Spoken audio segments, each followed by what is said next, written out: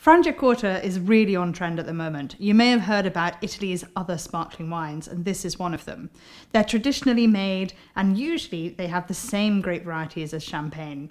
And here, that's the case. So this is 85% Chardonnay with 15% Pinot Noir, made in Lombardy in the DOCG of Franciacorta. It's made in the traditional method, so it's had a second fermentation in bottle, and it was left on the lees for just over 2 years.